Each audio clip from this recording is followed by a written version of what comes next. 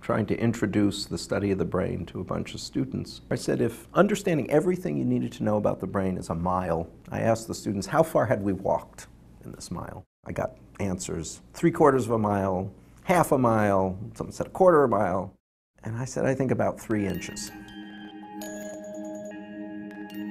This is unconventional science.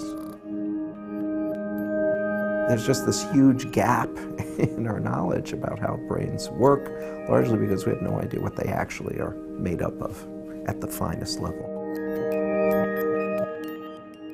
When it comes to the nervous system, there are a large number of diseases where the only real sign that there's something wrong is the outward manifestation of the disease. A person is acting crazy, or they don't seem to learn very well, or their movements are disordered in some way. But if you look at their brain, with most of the techniques we have, there's nothing to see. You've got to see the wires. You just have to see them, and you have to see where they come from, where they go, what they connect with, and be able to map that out in enough detail that ultimately you will be able to render the information that goes into a brain to see the wiring diagram at the resolution of every single synaptic vesicle in every synapse. Enough resolution, we think, to see everything in a wiring diagram.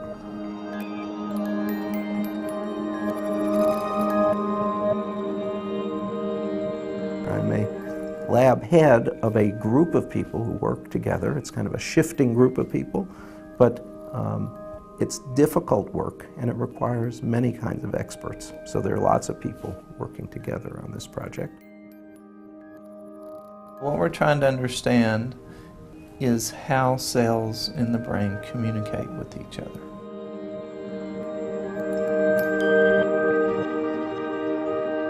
I have to look at the entire pipeline from the beginning, where we start with a mouse, make a sample, process the tissue, cut sections, and then ultimately begin imaging them.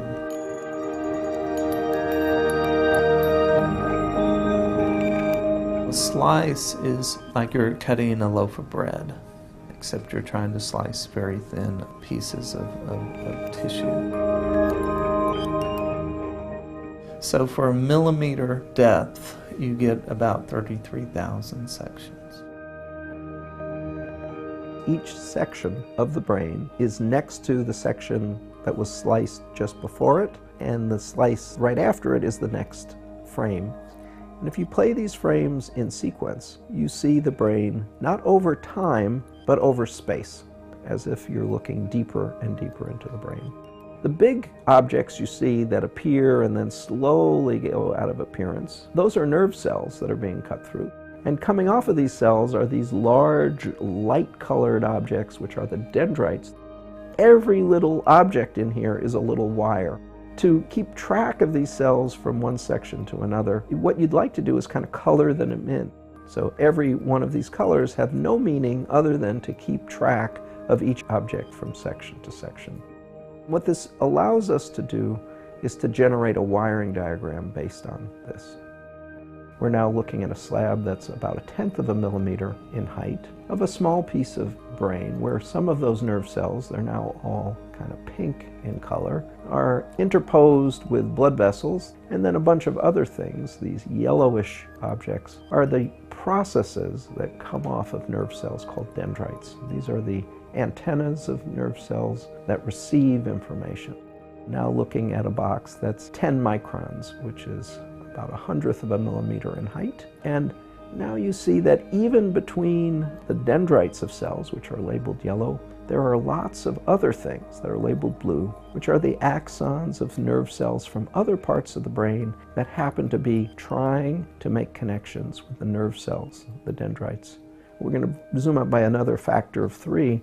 In this box, now we finally see the places where the axons of some cells are beginning to communicate with the dendrites of other cells. And axons and dendrites talk to each other through synapses. Synapses are where axons of some neurons are making connections with the dendrites of other cells. And the way axons tell dendrites things is by releasing neurotransmitter packets that have hundreds or thousands of neurotransmitter molecules. These little packets are called synaptic vesicles, and they're labeled here as little yellow spheres. The brain is made up of trillions of these synapses. One of our goals is to try to get some sense of what kinds of organizational principles emerge looking at the brain at the level of resolution of seeing every single synapse.